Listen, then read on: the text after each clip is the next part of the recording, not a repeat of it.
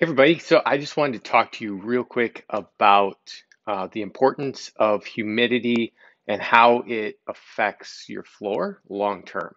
So let's take a look and show you a little bit of what I'm talking about. So you want to keep your humidity around 35 to 50% all year round. And here's one of the reasons why.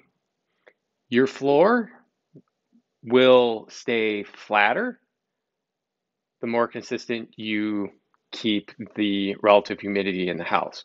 Now, this floor we are sanding, it's hickory. There's a lot of movement just because of hickory and its nature. And I'm going to show you how much more flooring has to be removed to get it flat, just due to the fact that the humidity uh, is pretty extreme. One, it's situational here just because it's on the water.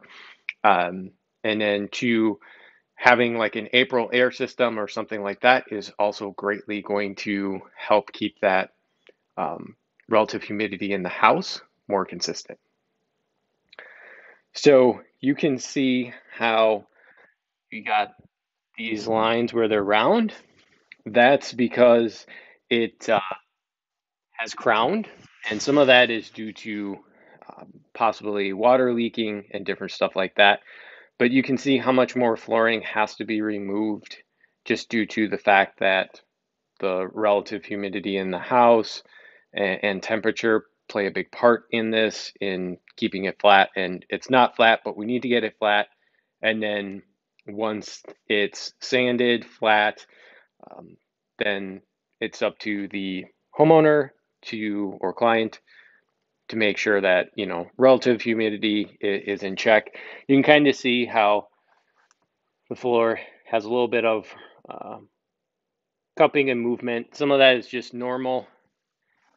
It is hardwood, and you are going to have movement, but there are things, like I mentioned, that you can do. So, just a couple tips. Keep that humidity between 35 and 50% all year round.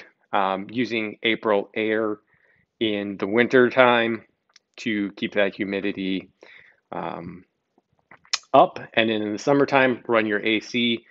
Have a hygrometer inside the house. That helps out a lot. And those are just a couple tips to keeping your floor looking great.